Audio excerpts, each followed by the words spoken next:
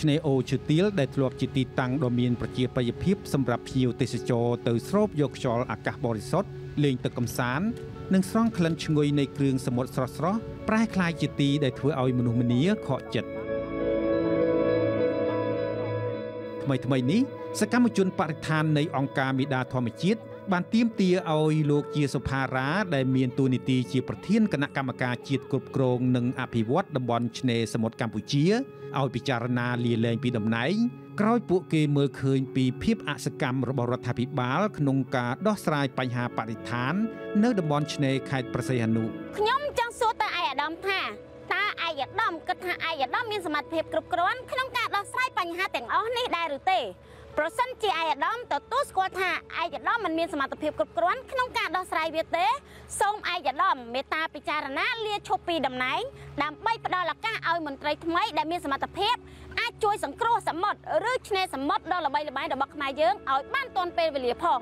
ក្រៅពីការបំពុលបរិស្ថានឆ្នេរដោយការបង្ហូរទឹកស្អុយចូលសមុទ្រការទុកដាក់សម្រាមនៅក្រុងព្រះសីហនុក៏កំពុងចោទជាបញ្ហាដ៏គួរឲ្យព្រួយបារម្ភដែរចំពោះពលរដ្ឋក្នុងមូលដ្ឋាន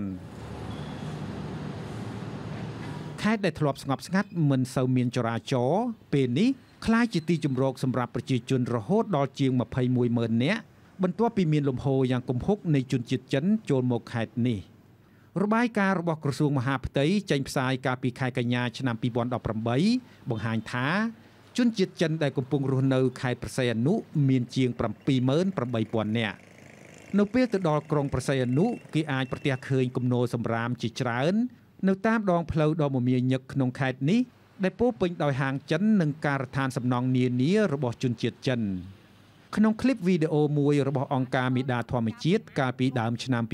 2019សកម្មជននៃអង្គការនេះបានលើកឡើងថាគ្រាន់តែសង្កាត់4តែមួយមានគំនរសម្រាមរហូតដល់29កន្លែងធំៗដែលរាយប៉ាយគ្មានសណ្ដាប់ធ្នាប់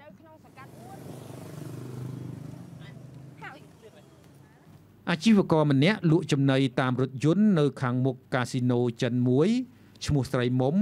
មានប្រសាសន៍ថាអ្នកស្រីសង្កេតឃើញមានឡានដឹកសម្រាមមកប្រមូលសម្រាមតាមផ្លូវធំៗ2ដងក្នុងមួយថ្ងៃប៉ុន្តែនៅតែមិនអាចទប់ទល់នឹងបរិមាណដ៏ច្រើននៃសម្រាមក្នុងក្រុងនេះបានវានៅតែមានព្រោះអ្នកនិយាយច្រើនអ្នករើសតិច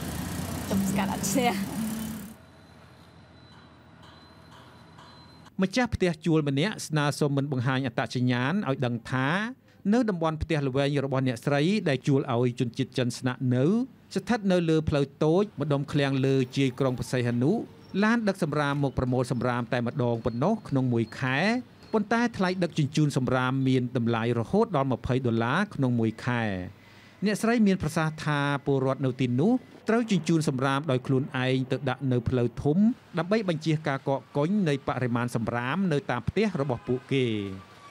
សម្រាមទិញទួយគេដឹកយកមកដាក់អាខ្នល់ធំមកខ្នល់ធំព្រោះគេឡានយករាល់ថ្ងៃខ្នល់ធំដល់ពេលចូលតាមផ្លូវតូចៗអាហ្នឹងចិនជួលចិនអីចឹងយូរមិនគេចូលយកម្ដងអ្នកស្រីអំពាវនាវឲ្យអាជ្ញាធរចាត់វិធានការលើបញ្ហានេះឲ្យបានឆាប់រហ័សចង់ប្រាប់តែឲ្យគាត់ជួយដោះស្រាយរឿងសម្រាមហ្នឹងកុំឲ្យទុកយូរស្អុយគេបង្ហោះ Facebook គ្រប់តែគ្នាណារឿងសម្រាមនៅពងសោពលរដ្ឋម្នាក់នៅក្រុងព្រះសីហនុឈ្មោះច័ន្ទស្រីនិចដែលរស់នៅក្បែរឆ្នេរព្រែកត្រែងគាត់សម្គាល់ឃើញថាបរិស្ថាននៅខេត្តព្រះសីហនុប្រែប្រួលខ្លាំងបន្ទាប់ពីមានលំហូរយ៉ាងគំហុកនៃការវិនិយោគក្នុងខេត្តនេះវាបដូរច្រើនដោយសារកំណើនសម្រាមច្រើនហើយក្រុមហ៊ុនសម្រាមហ្នឹងប្រហែលជាវាសេវាដូចថាយឺតយ៉ាវខ្ញុំមិនដឹងទេតែគ្រាន់តែឃើញកំណើនជាងឆ្នាំមុនតែតាមដងផ្លូវខ្ញុំជិះទៅផ្សារឬក៏ខ្ញុំតាមកន្លែងដែលខ្ញុំទៅគឺឃើញសម្រាមច្រើនច័ន្ទស្រីនិចយល់ថា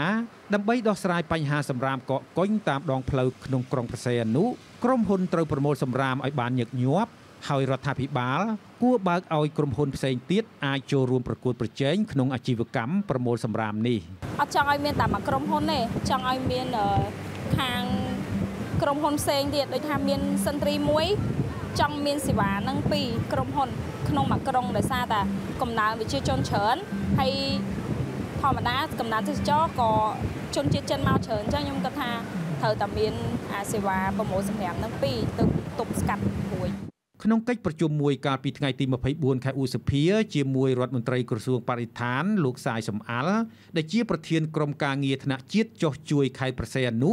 តំណាងក្រុមហ៊ុនប្រមូលសម្រាម KSWM លោក David ដែលទទួលបានសិទ្ធិធ្វើអាជីវកម្មប្រមូលសម្រាមក្នុងខេត្តព្រះសីហនុត្រូវបានសារព័ត៌មានក្នុងស្រុកស្រង់សម្ដីថាក្រុមហ៊ុនលោកនឹងប្រមូលសម្រាមចេញពីទីប្រជុំជនជារៀងរាល់ថ្ងៃចាប់ពីម៉ោង 8 យប់ដល់ម៉ោង 6 ព្រឹកទោះជាយ៉ាងណាអ្នកសម្របសម្រួលសមាគមការពារសិទ្ធិមនុស្ស ad hoc ខេត្តព្រះសីហនុអ្នកស្រីជីបសុធារីហាក់មិនមានទំនុកចិត្តលើសមត្ថភាពរបស់ក្រុមហ៊ុននេះឡើយអ្នកស្រីសង្កេតឃើញថាទោះបីជាកន្លងទៅក្រុមហ៊ុនបានបង្កើនចំនួនឡានដឹកសម្រាមនិងកម្មករប្រមូលសម្រាមក៏ដោយក៏ការកកកុញនៃសម្រាមនៅតែចោទជាបញ្ហាយើងមិនដឹងថាក្រុមហ៊ុនរាល់ថ្ងៃគាត់ប្រឹងប្រែងមិនតែគ្រាន់តែឃើញមានឡានមានអីហ្នឹងច្រើនជាងមុនហើយគ្រាន់ថាឡានវាច្រើនជាងមុនមែនប៉ុន្តែមនុស្សចំណូលមកក៏វាច្រើនដែរហើយការណាមនុស្សច្រើនជាងមុនអាការហូបចុកការប្រើប្រាស់របស់របរហ្នឹងក៏វាច្រើនជាងមុនដែរហើយចូលតម្រាំដាច់ឆ្នាំ2019 2020ចូលមកតាមដំណឹងបរិយារដ្ឋាភិបាលថាប្រជាជនចិននឹងគេនឹងមកច្រើនលើដើមទៀតនៅពេលដែលសំណង់ឬក៏អាគារខុនដូទាំងអស់នឹងធ្វើហើយតើទីក្រុងនឹងវាទៅស្អីទៅឆ្លើយតបនឹងបញ្ហានេះអ្នកនាំពាក្យក្រសួងបរិស្ថានលោកណេតភក្ត្រាទទួលស្គាល់ថាលទ្ធភាពគ្រប់គ្រងកាកសំណល់រឹងនិងរាវនៅខេត្តព្រះសីហនុនៅមានកម្រិតនៅឡើយលោកថ្លែងថានេះដោយសារតែមានការដ្ឋានជាច្រើនដំណើរការក្នុងពេលតែមួយដែលធ្វើឲ្យបរិមាណសម្រាមកើនឡើងខ្លាំងលោកឲ្យដឹងថាបច្ចុប្បន្នការដ្ឋានសំណង់អគារសន្តាគារធំៗដែលកំពុងដំណើរការសាងសង់ស្របពេលគ្នាក្នុងខេត្តព្រះសីហនុមានជាង100គម្រោងលោកជឿជាក់ថានៅពេលការដ្ឋានសំណង់ទាំងនោះបញ្ចប់ការសាងសង់របស់ខ្លួនបរិស្ថានខេត្តព្រះសីហនុនឹងប្រែជាមានសោភ័ណភាពឡើងវិញអ្នកនាំពាក្យក្រសួងបរិស្ថានរូបនេះឲ្យដឹងថាបច្ចុប្បន្នខេត្តព្រះសីហនុផលិតសម្រាមសរុបប្រមាណ600តោនក្នុងមួយថ្ងៃចំពោះបញ្ហាទឹកកខ្វក់វិញលោកណេតភក្ត្រាអះអាងថារដ្ឋាភិបាលបានគិតគូរពីដំណោះស្រាយរយៈពេលវែងដោយរៀបចំបង្កើតអាងព្រឹត្តិកម្មទឹកកខ្វក់ក្នុងខេត្តនេះប៉ុន្តែដំណោះស្រាយចំពោះមុខអាជ្ញាធរខេត្តបានរៀបចំនៅអាងស្តុកទឹកកខ្វក់ចំនួន4និងគ្រោងបង្កើតពី3បន្ថែមទៀតហើយបានគិតគូរពីការរៀបចំហេដ្ឋារចនាសម្ព័ន្ធផ្លូវថ្នល់ប្រព័ន្ធលូអនាម័យនិងការដាំដើមឈើដើម្បីលើកកម្ពស់សោភ័ណភាពខេត្តព្រះសីហនុដើម្បីត្រៀមរៀបចំជាម្ចាស់ផ្ទះនៃកិច្ចប្រជុំកំពូលអាស៊ានក្នុងឆ្នាំ2022នៅក្នុងខេត្តជាប់សមុទ្រមួយនេះទោះជាយ៉ាងណាក៏ដោយចុះប្រជាពលរដ្ឋនិងសង្គមស៊ីវិលចង់ឃើញអាជ្ញាធរពាក់ព័ន្ធពន្យាការដោះស្រាយបញ្ហាសម្រាមប្រកបដោយតម្លាភាពនិងប្រសិទ្ធភាពដែលក្នុងនោះពួកគេទទូចឲ្យមានការបើកការដេញថ្លៃក្រុមហ៊ុនប្រមូលសម្រាមដើម្បីចម្រាញ់យកក្រុមហ៊ុនច្រើនជាងមួយឬក្រុមហ៊ុនណាមួយដែលល្អបំផុតខ្ញុំជីវិតាអាស៊ីសេរី